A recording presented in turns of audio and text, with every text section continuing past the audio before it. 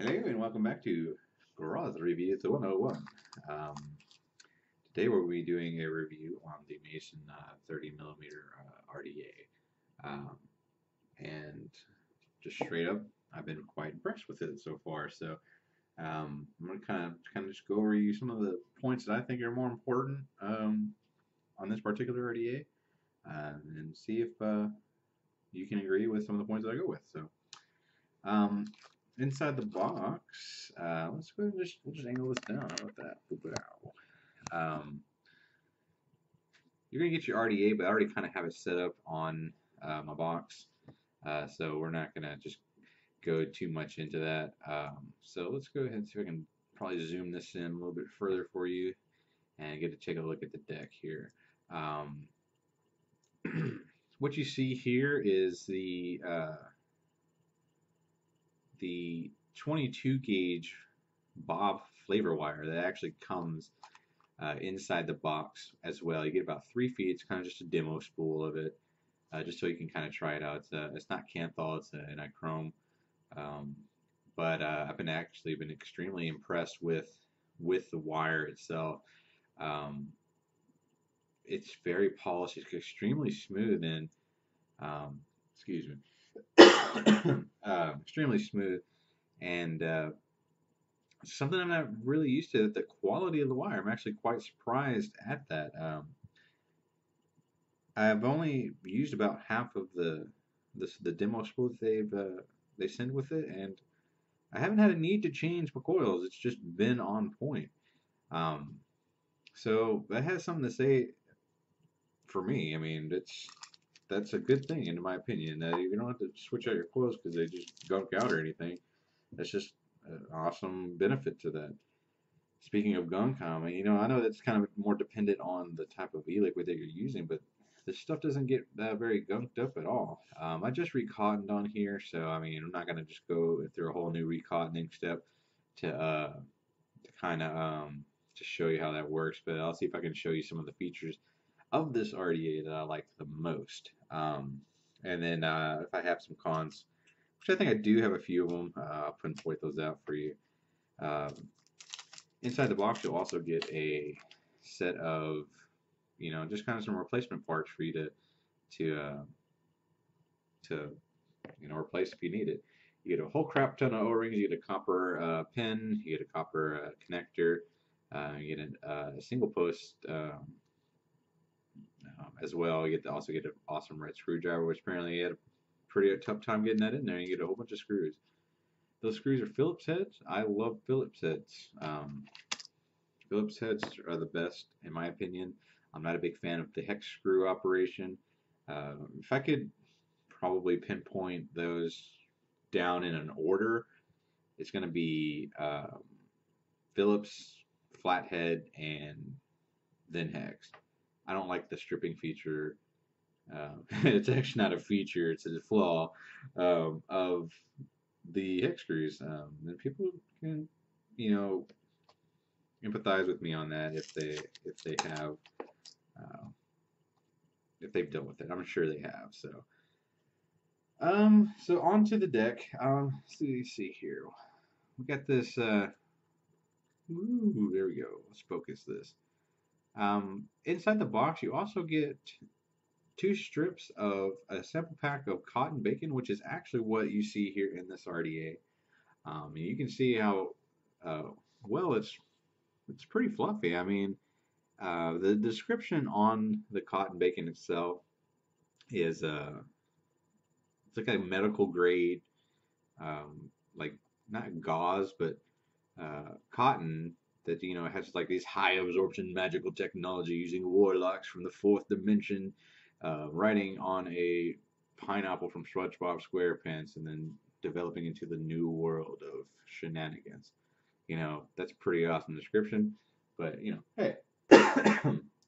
But you have a 4-post design. Well, I guess 3-post. We'll turn it sideways here to get a better look at that. And I'll bring this up closer in here so you can get a better look at that. Let's see. Okay. That looks good. So you look at the screws are good. They're very, very well made. Everything's just nicely made. Everything's nice and packed. Uh, one of the things that's probably going to be hardest to see is the two posts on the outside, the negative post. Um, they're bored out underneath of them. Let's see here. Use my pointing sticks. Underneath here is actually dead space. Um, it's actually bored out. I think that's a fantastic idea.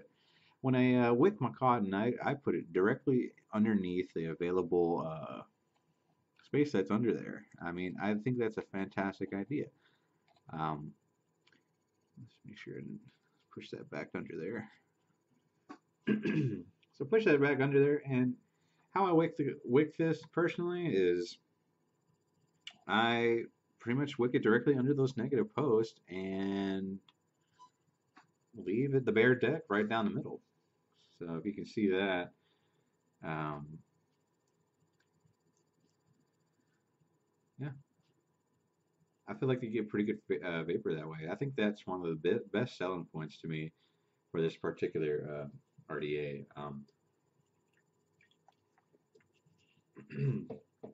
don't know, I got something in my throat here, so it's making me want to cough. So the O-rings, those are some beast ass O-rings. That's all I've got to say. Those are they when you put your barrel on there, that's tight as fuck. I like that. I hate it when you drop a barrel in there and you're trying to adjust the airflow and it bitch just spins. Fuck that. I hate that. It pisses me off so much. So well, speaking of barrels, let me show you. So this is the barrel. Um, let's see. Let's get that focus rolling here. Ooh, baby. So it's an awesome finish. I think the quality of this is actually really, really nice.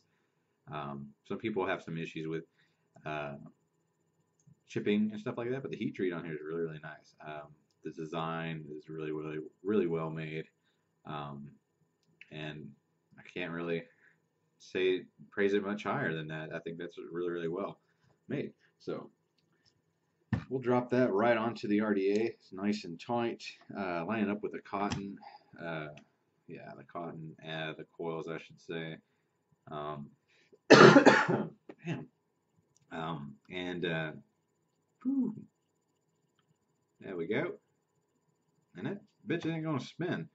It sits on there really, really tight. If that's something that I haven't said already, you're gonna like that. The tightness is extremely pleasing, um, in most cases, as in most cases. um, okay, so we're gonna move on to the top cap. This is where I'm gonna start having maybe a con. This is something that's subjective, but I think it's well worth mentioning.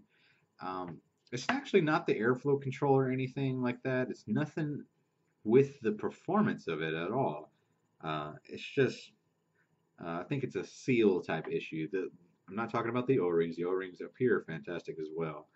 Um, if you pull out your chuff cap, pop, you'll notice that you have, um, this is your adapter for your chuff cap. And you get a replacement inside the box as well as with a metal one. And to get this off, you pretty much get a set of tweezers and you just spin it. This is on here pretty tight, so. But the one thing, and this is where the con, or just maybe something to be aware of, is as you can see here, the threads are wet with vapor or e-liquid, um, which is kind of weird because it's if this is all the way down, the seal on here is pretty much not all the way sealed from the chamber.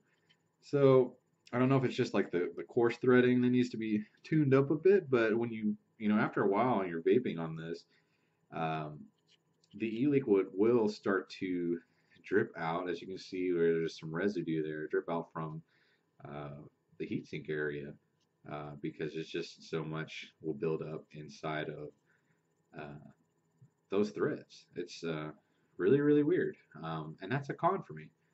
Um, but it takes a lot of vaping before that starts to happen.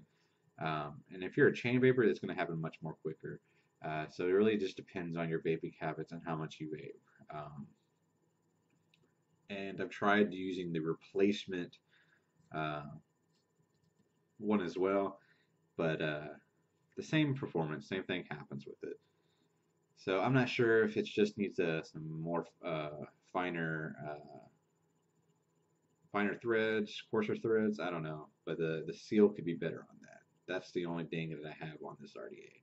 But that's something that's not really pointed out, I don't believe. So that's my opinion on that, and I think that's probably one of the biggest things that I wanted to make sure audiences get to see on that. So, but moving on to the rest of the whole thing here, um, let's go ahead and I'll go ahead and drop this on here and kind of show you the airflow technique or the options that you have with that. So, sits on, boom, it pushes in extremely nice. There's no hang, there's no, having to get it all cocked in there, and it's just been really, really, really, really pleasant. The best thing I like about it is this is dry, so um, I think here Vaporgate has his preference, or at least not his, but they have their preference on what to set it at, and I believe it's about this halfway mark here. Um, and what I have to say about that, they are absolutely right. That's like the perfect airflow, I believe, for this mod. Or RDA, keep calling them mod, but it's close enough. Um, you get the best airflow like that. Some people have it set to where you have the straight bottom open. He said he's also seen it to where it's like kind of half cocked like that, and people flip the barrel upside down, and you get some under airflow under the coil. I don't know. I've tried it various ways, and dude, it's just nothing beats the halfway mark on that. So that's my opinion. That's what works well for me. Totally down with that particular setup. So let's zoom it back out. We'll bring it back to FaceTime, and I'll go ahead and get this juiced up. And really, I kind of give you my final closing thoughts on it, and see if that's something that's you guys like. Pop that cap off and strip this a little bit more here. Boop, boop, boop, boop. Don't even have any more of this lovely booba. And put that chuff cap back on there. I'm not a big fan of metal caps with metal tips. I like the Delrin personally. We won't go into that. I just don't like the metal. I'd rather just have the Delrin. So, all right. So we're at 135 watts. You saw the bill. It's a 9 wrap, 22 gauge, running at 0.3. So let's go ahead and we'll cough before, because it's got to get all the shit out of your lung. And we'll test it out. It fires really, really fast. Well, I said 135 watts. Most people, I don't know what they vape theirs at, but yeah, I tend to think that the range that I'm liking the most is between 125 and 150. And then I'm trying to find like in between marks, which is, like I said, I'm at 135 watts. So.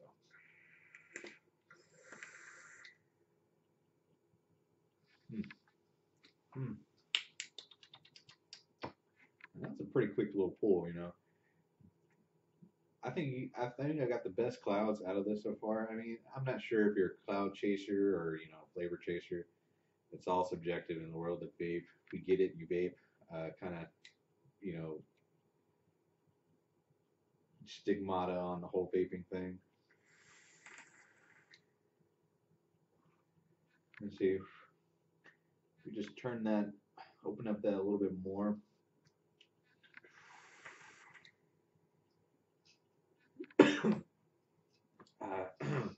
Get some bronchitis shit going on, so.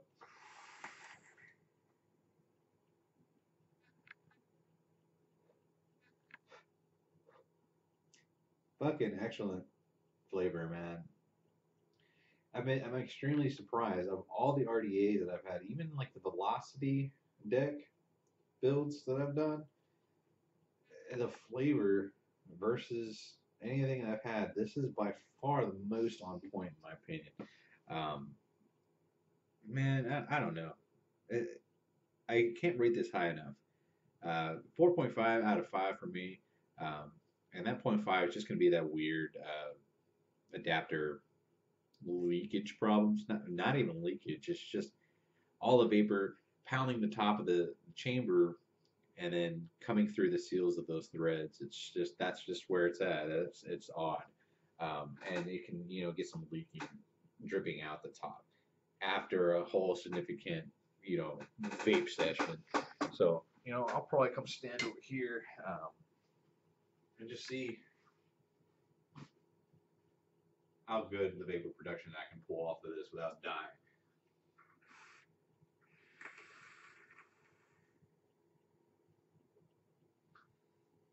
Yeah, that's probably as good as I can hit it right now.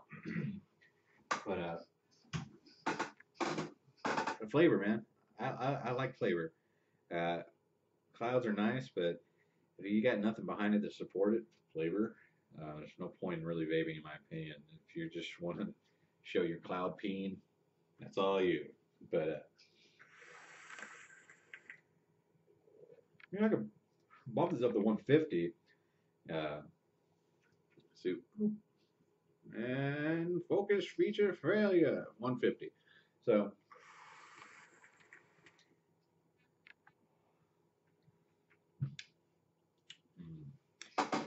closing remarks. Buy it, $50. I use credit card reward points and I got it for 25. So hell yeah. Um, if your local vape shop has it, I say buy it. I mean, straight up. Um, this is just a local basic vapor. It's good with me. Not many people touch base on some of the features that I've seen. Hopefully, no one else has issues. I just got two bad little cap things. I don't know, maybe. But totally try it out, and we'll just leave it at that. 4.5 out of 5. Buy it. It's good. I totally would buy it again. Not, I was actually would love to buy the 24 millimeter variation of it. It's a smaller dick, but if I can get that much flavor, I haven't tried it, so I'd love to try the smaller one. The 40 just seems like it's too beast for me. I don't feel like dealing with all that. But some people like to go hard in the paint. So, um, boo. Thanks for stopping by, Garage Reviews 101, and you bet.